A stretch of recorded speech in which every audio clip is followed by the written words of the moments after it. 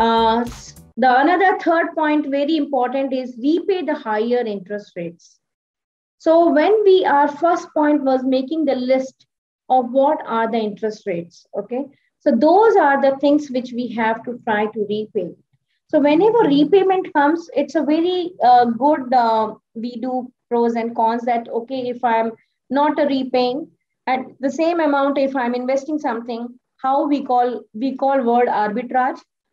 For example, for a home loan, I always says now, you may not have to pay because you are getting at 6.5, and the same amount if I add it across for 5 years on a basic balance fund also I will get 9 to 10%. So I'm still getting 3% higher. So why don't you do? Because you're getting their tax benefit also, and it's the lowest. So most of the time, whenever you're thinking, you have to look at either you are doing any repayment, which is the highest rates. If there are tax benefits, you can think after tax benefit, what are the things happening? Do they have a pre-closure charges or not? That's another things, partial, full, and FI. When we buy the loans, I think so none of us, including me, never see that 40 page, what are the terms and conditions. We just sign it and we are bothered to the money comes in the bank. But when we start going for a closure, then they say, oh, you didn't see that there's a terms and conditions says that there's a pre-closure charges 3%, or you have to give 10,000 bucks or something. Those are the things when slowly terms and conditions start coming across. Tenure is very important when you started thinking of repayment.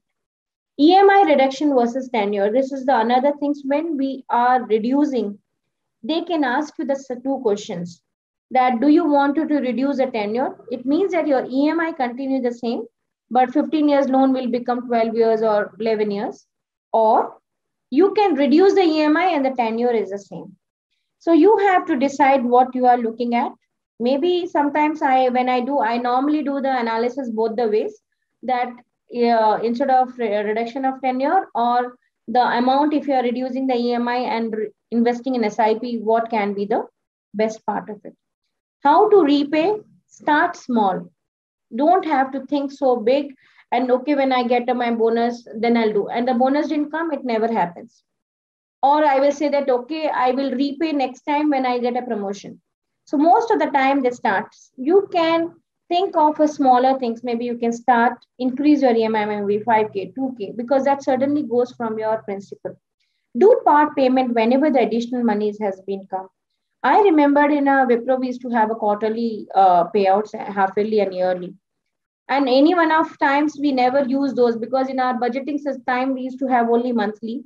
So that amount we will just suddenly goes and put it in investments anyway. So similarly, in case you have the loans, you should be able to do that part of it. Away loan, if they have EMI waivers or interest-free loans, some of the companies, they do give interest-free. Try for that. Maybe sometimes it is good, even though I don't recommend more, but it is good sometimes to take a loan, very small amount from a PF or something when it is a very urgent, because you can give back, because PF and all, I still feel it's a very good things linked to retirement, 8.5 tax free, but it is still better than 14-15% giving. But what I have noticed, and that's the reason I don't tell people to do it, is they take them from PF, but they never return it back. They said it is my money, I got it, but you're not realizing that you're losing, which is actually has been given by the government as a subsidy. 8.5 tax free is amazing returns. Negotiate on interest rates. It's okay, your bank is not allowing it. There are many other banks are allowed to do it. So it's okay if you just go and tell them, if you're not returning, I am just going to the next bank. Everybody will try to do that. Make sure that you will have it. Take one debt at a time and close it. Highest loan, try to have a timeline and do it. Most of the time, that is the best way to focus and close it.